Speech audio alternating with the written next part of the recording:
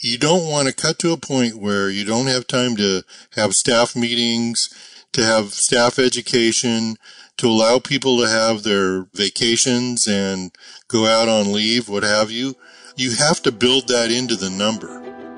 Clock in, scrub up, and join us behind the red line. You're listening to First Case, a perioperative podcast bringing you exciting interviews, engaging discussions, and innovative solutions that are changing the way patients receive surgical care. Each episode, we talk to frontline staff, perioperative leadership, and nursing entrepreneurs from across the country as they share their stories, experience, and expertise on the industry we love. From the back table to the boardroom, from wheels in to wheels out, we tackle the real-life issues affecting the OR.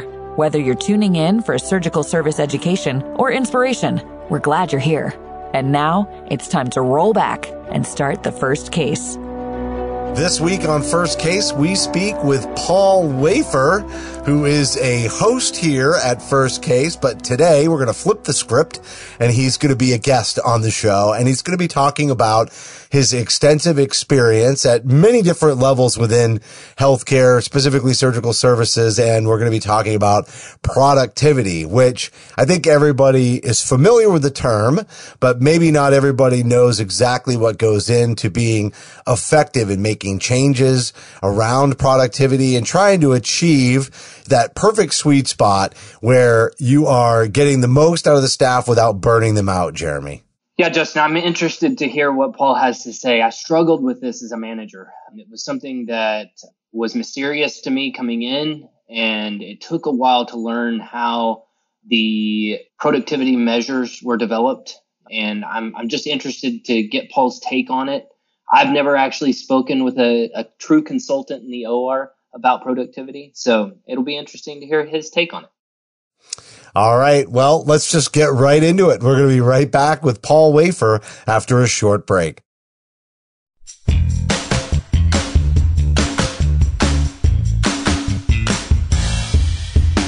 Hi, I'm Paul Wafer. I'm Melanie Perry. I'm Jeremy Gibson-Rohr. And I'm Justin Poulin. A 17 Studios production, you're listening to First Case.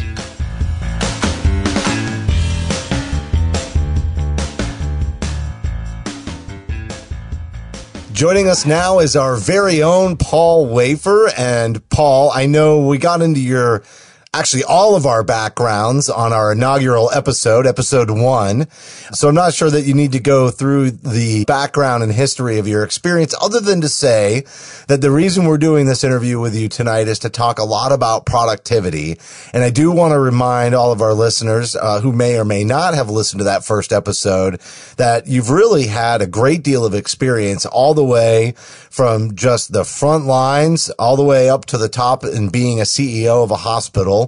And so when you talk about productivity tonight with us, I'm pretty sure that you're going to define it in multiple different ways to really hit different levels of experience, not just granular and at the aggregate level, but just why does it matter and what can effective productivity, really do for hospitals? And so we're going to break it all down today. And I want to say thank you for coming on the show, but you're always on the show. Well, thank you, Justin. And, I find that productivity is a very important subject, and there's a lot of misunderstanding about what it really is, especially at the staff level, but even at the management level. They think it's a number that they just have to meet, and they don't really know all of the intricacies that can be involved in productivity. In my role in consulting, many times, this is an area where I was actually hired by other firms to come in as a subject matter expert and help hospitals determine what the right productivity level should be in the whole perioperative space.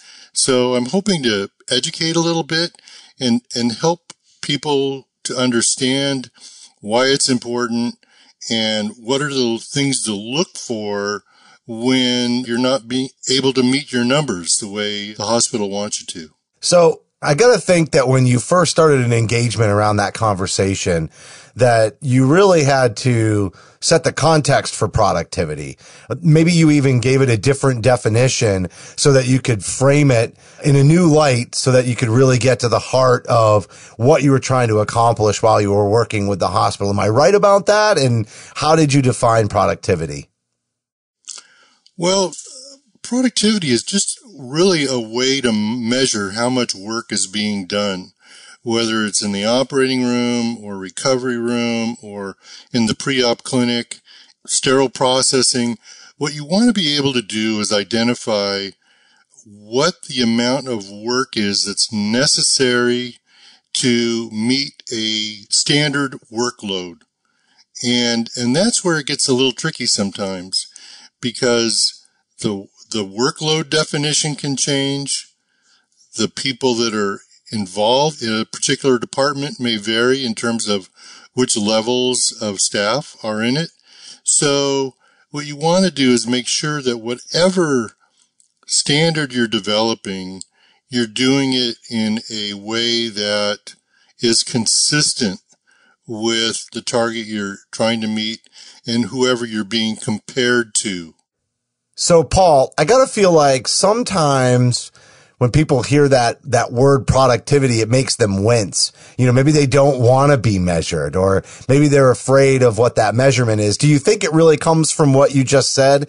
The fact that the standard may not be a good standard, or it's not an equal standard necessarily that you're measuring against, and that maybe that standard of work is somehow not reflective of the true picture? Well, I think we have to look at the history of how it was developed and from where it started to where it is now. Because if you look at what most hospitals have as their standard, for example, in the operating room, it hasn't changed that much from the early 1990s to today.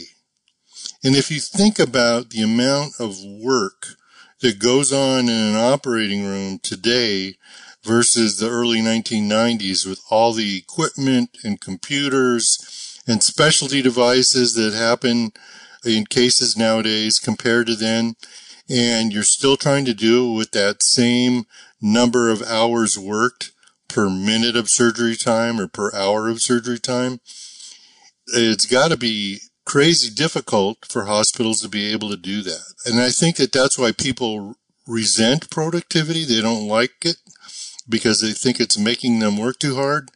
But if you do it the right way and you use the right comparisons and look at all the workflows and processes associated with a particular area, you can come up with a number that is achievable and not punitive in any way, but it's not easy.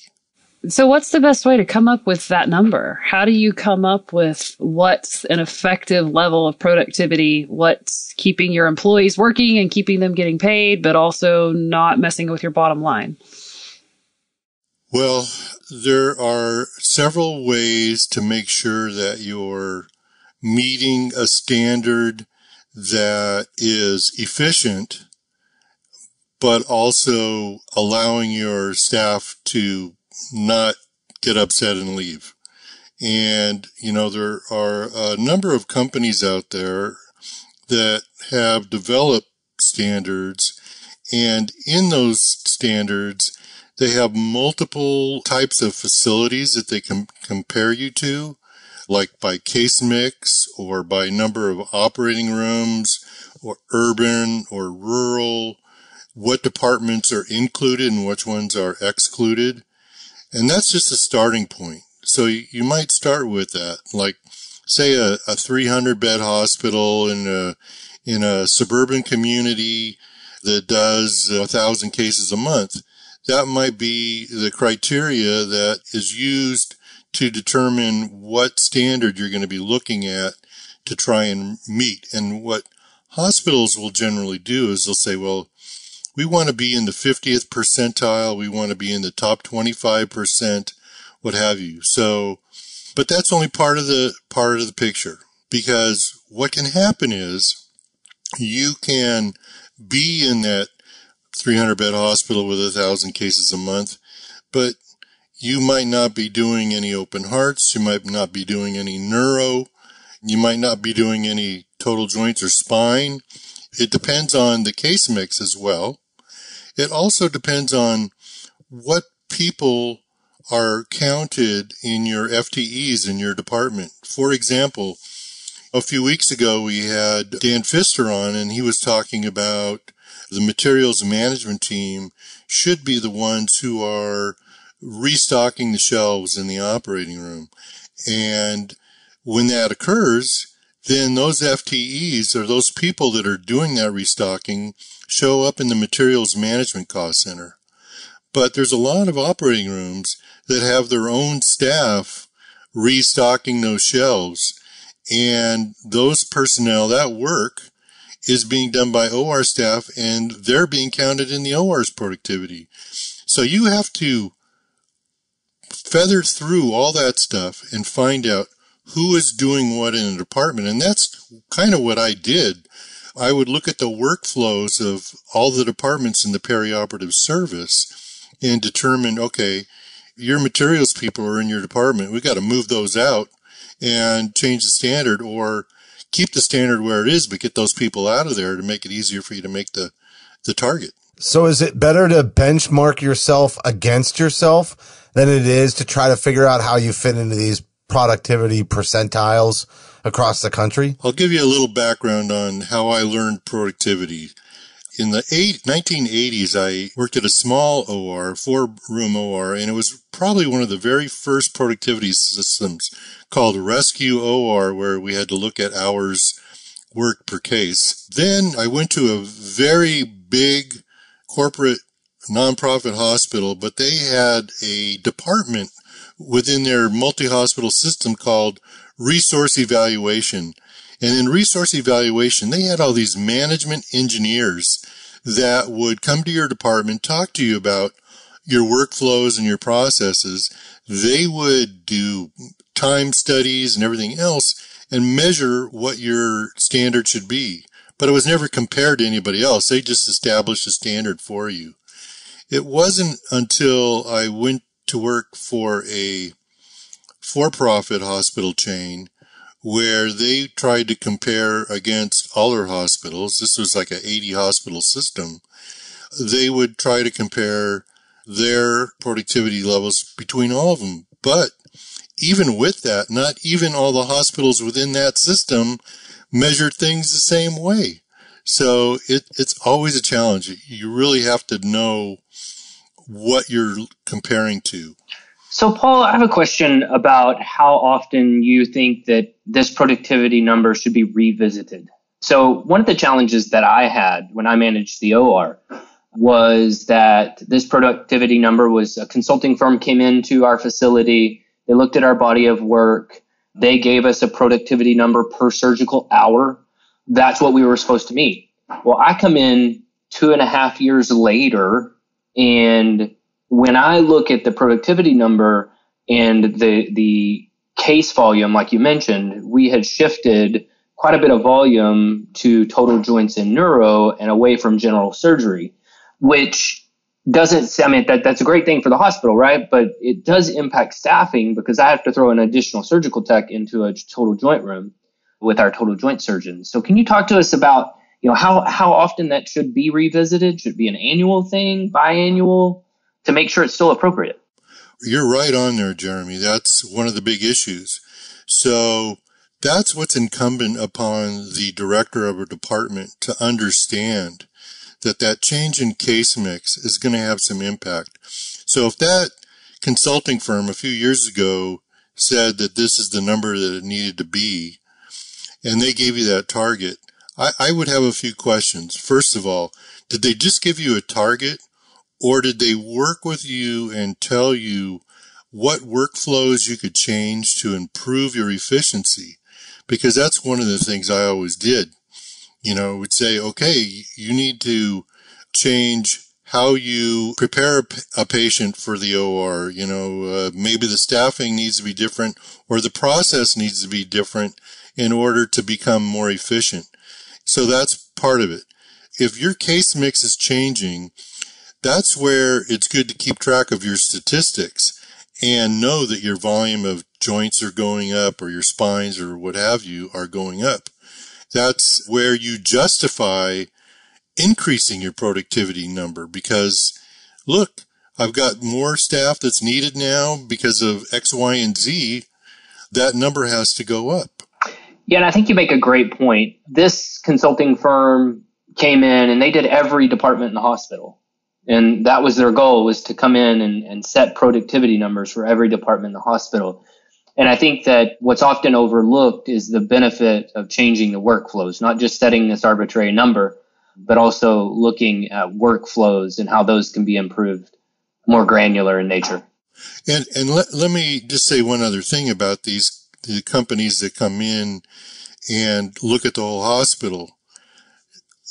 Many of them earn their profit, or they make more money if they're able to save the hospital more money. They'll get a percentage of whatever they identify as savings based on improved productivity at the hospital. So there's pressure on those companies to cut as much as they possibly can. And when I would work for those companies, that's one of the things I would push back. I'd say, no. They'd say, well, can you get 3 or 4 more FTEs out of there? And I would say no, because you don't want to cut to a point where you don't have time to have staff meetings, to have staff education, to allow people to have their vacations and go out on leave, what have you. You have to build that into the number. So it's really a key issue that needs to be in focus at all times.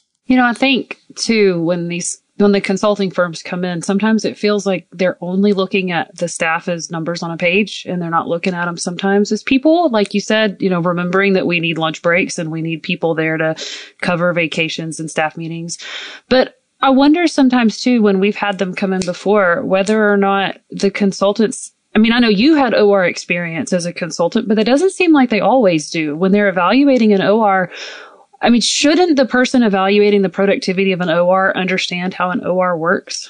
You're absolutely right, Melanie. That's another issue that we come across as well. A lot of these consulting firms will go out and hire fresh MBAs out of programs with no experience, no healthcare experience at all.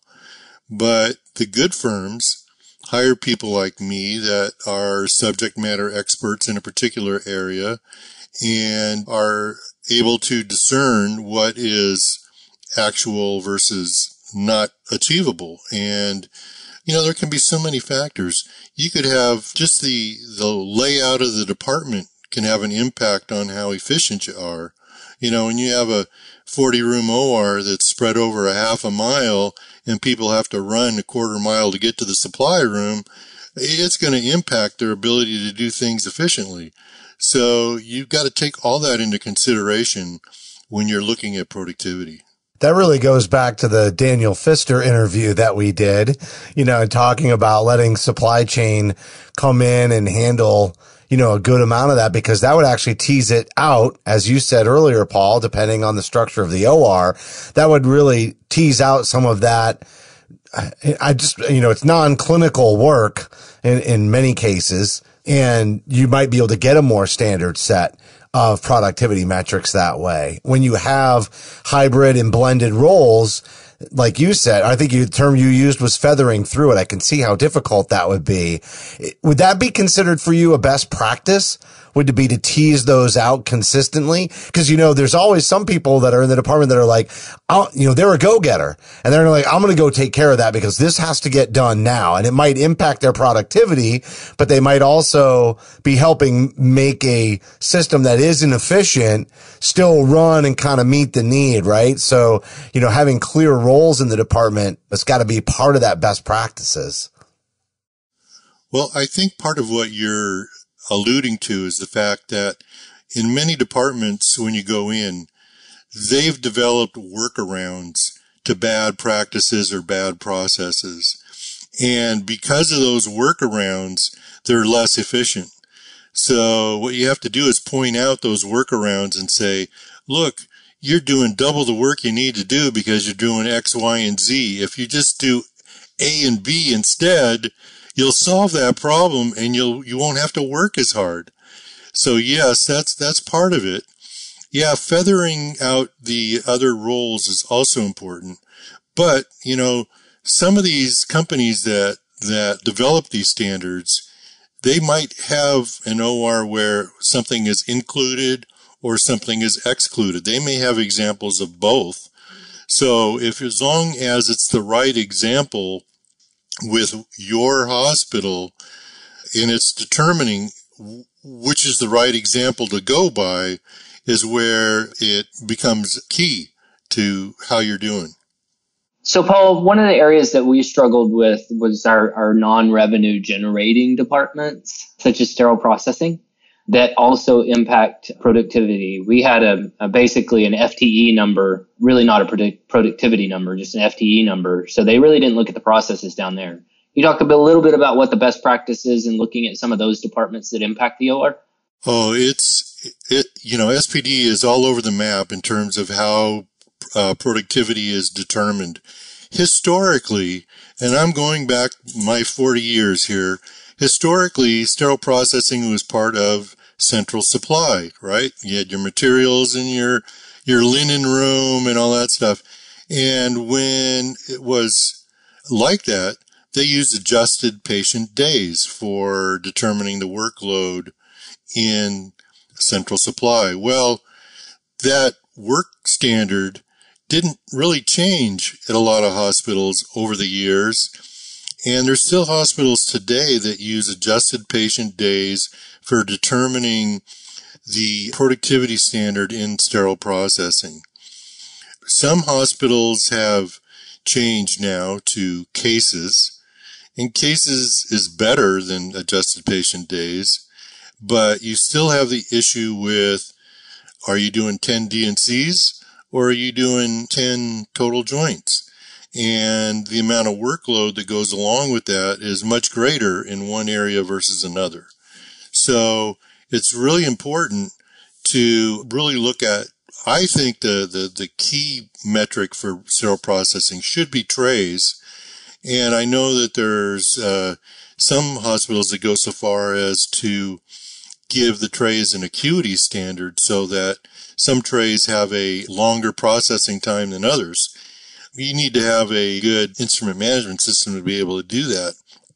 But I think that's where it's going. And, and if you have an instrument management system, then you can automatically generate a report that can go to the hospital productivity system to help determine, what the real workload is. But even doing that, there's other pieces of work that occur in sterile processing, building the case carts, having to run for trays, answering phone calls, things like that. Those are all pieces of work that need to be accounted for when you're in that department. And some of them manage non-acute departments like pumps and things like that get, way out of the scope for one SPD versus another one. Absolutely. Another area where that's a big issue is if you look at the whole process of pre-admission testing to pre-op the day of surgery to recovery and secondary recovery. I like to break it down into two parts. The recovery room is pretty much staffing per minute or per hour in the recovery room. And there's standards for that. It's 0.23 hours per minute of recovery room time to 2.25.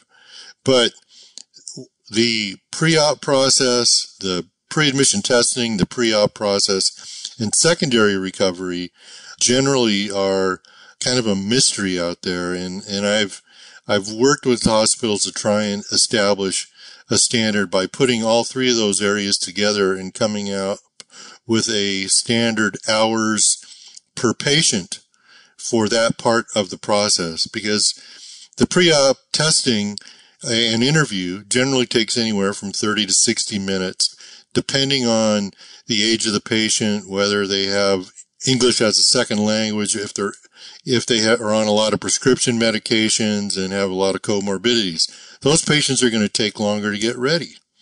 Then pre-op the day of surgery. Again, those patients are probably going to take more time to get prepped and ready for surgery. But generally speaking, most patients can be prepped and ready to go into the OR in 60 minutes or less. And you also have to take into account that the nurses that are caring for that patient generally have a staffing ratio of 2 patients that they're caring for.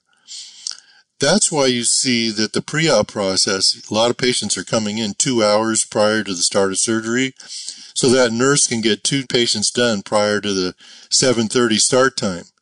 So really, in terms of the workload, that nurse is spending 1 hour with each patient, right? So it's 1/2 to 1 hour in pre-admission testing and 1/2 to 1 hour in the pre-op department. So that's anywhere from 1 to 2 hours between PAT and pre-op.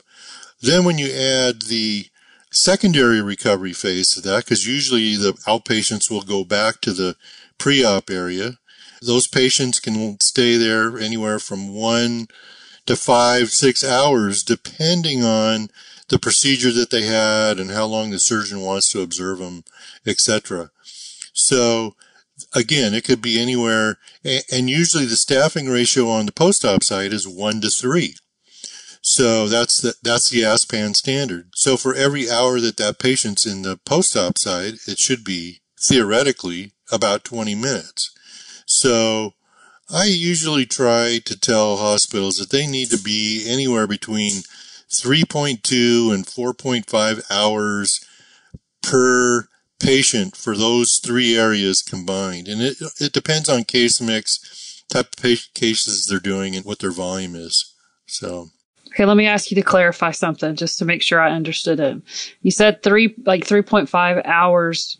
You mean employee hours? How many hours are worked by an employee for that particular patient that they're taking care of? That's right. Right. So typically then, a nurse that's working in one of those units should be able to take care of 3 to 4 patients in a day, right? Well, I've been in pre-op, post-op units where a nurse is only taking care of 1 or 2 patients in a day because they're run inefficiently. So there's methods to changing the process and making it more efficient. We might have to save that for another episode down the road. That was my question. I was going to ask you, tell us what those methods are. So, Paul, the time always goes by quickly, but I bet it's a different experience for you being a guest on the show instead of being a host. Yeah. Maybe just give us, as we kind of, come to a close here, some best practices for improving productivity. So instead of breaking down all these methods, maybe just some tips that people can look around and say, are we doing this? Are we not doing this? And kind of do a health check. You don't like my questions. Yeah, no. Well, here's what I would like to say about that. Generally speaking, it's not 1 or 2 things that you can look at and say, oh, this is where I need to improve the productivity. Generally speaking, especially in the operating room, generally speaking, it's a number of small things that accumulate to create the issue with productivity. And that's why I hesitated a little bit to answer that question, because it really takes some thorough vetting, and especially because when you're the one working in that environment, you don't always see it because, it's the way you've always done it. As a consultant, when somebody says, well, we've always done it that way, that's music to my ears, because I know that's probably where there's an opportunity to look at a process and maybe make a change. But it's also the hardest thing to get people to change those processes if they've always done it that way. So. All right, Paul, as we wrap up here, what are some maybe final thoughts or something that we didn't cover during the interview that you think, is really important to leave the listeners with? And obviously they can always, reach out to us with questions. You're about as accessible as it gets on the First Case podcast in terms of guests. But what would you leave the audience with today? I would say get to know what your standard is and how your hospital came up with it. How did they determine what's included and what's excluded? And if you see a change in your case mix, or if there are things that are changing, go after it. If you've got the data, you should be able to prove that things need to change, and be an advocate for yourself and your department. Make them prove to you that they're taking everything into consideration as they develop your standard. All right, Paul. Well, thanks for sharing your insights today and every day here on the First Case podcast. I know you're not going to be the first host of the show that's going to also be a guest, but I do appreciate you being the first one to take the leap versus all of us sort of introducing ourselves on episode 1. So nice job today, Paul. Obviously, you have a wealth of experience. That's why we invited you to the show. And I'm sure everybody out there really appreciates you just being willing to share that knowledge and that experience. Well, thanks, Justin. I'm very passionate about productivity, and for me, the key thing is the patient comes first, no matter what. And even when I had bonuses riding on meeting my productivity standard in a department, I never once changed what needed to be staffed in order to meet patient safety. And there were many times when I never got my bonus. Believe me, most of the time I didn't. But it was because I think it's important to make sure that the patient gets the best of care and your staff gets the best of care. They need to be treated fairly too, so I think it's really important.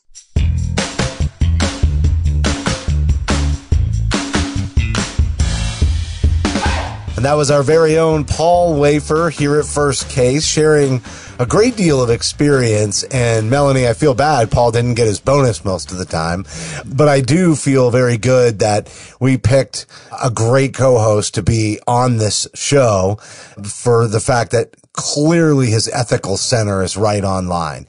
It's about increasing that productivity, but not necessarily making the kinds of sacrifices that ultimately destroy morale. And then you have to bring in a consultant to swing the pendulum back the other way because you did so much damage, whether it was intentional or not. And so again, just that moral compass or that center on what's the right thing for the right situation, so key. So I really enjoyed today's episode. I'm sure you did as well. I did. And I think there's a fine line to thread that needle between what's productive for the department and how you take care of your staff and making sure that you keep that balance. But I know a lot of times, unless you're in leadership for staff, understanding what productivity is kind of like figuring out what magic is. How do they get that number? How do they come up with what's productive and what's not? So I think it was helpful just to have Paul break it down and to talk about it and kind of understand more what's going into the thought process behind productivity and how ultimately even productivity is helping us take care of our patients. All right, that's going to do it for this week's show. And as a reminder, you can help support First Case by subscribing on Apple, Amazon, or Google Podcasts, Stitcher, iHeartRadio, Spotify, or on your favorite podcast application. You can also access bonus content for certain episodes by downloading our smartphone app for iPhone and Android. We'd certainly appreciate a rating and a review because your feedback is important to the show. And on behalf of Jeremy, Melanie, Paul, and myself, thank you for listening to this week's episode of First Case.